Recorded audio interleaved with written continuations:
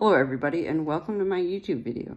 Well, anyways, on today's video I'm going to be showing you how to set up MIDI clock with your synthesizer. Okay, let's begin.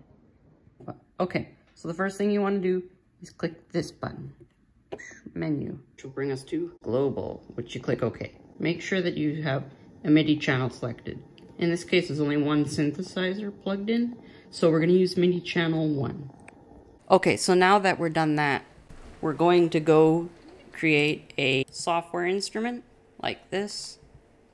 Now, once you open it and the channel strip shows up like this, you're going to go to Instrument, and then we're going to go to Utility, then we're going to go External Instrument. In this case, it's a stereo instrument. Oh yeah, and I almost forgot one thing. So you want to click Menu twice to bring up the menu, then you go Global, you click that OK button, then we go all the way to MIDI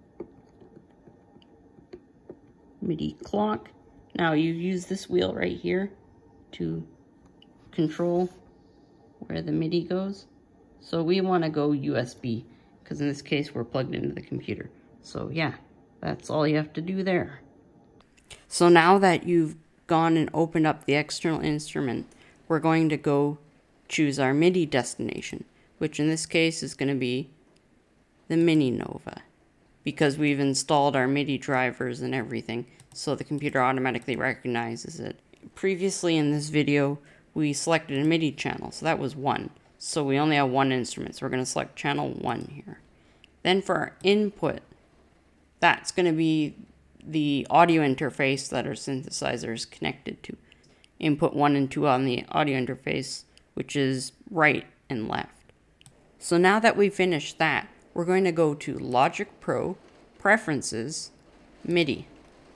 Then we're going to click on Sync. Not any of these other ones. We're going to click on Sync, and then we're going to go to MIDI Project Settings. Then we're going to select the MiniNova, and we're going to click this right here where it says Clock.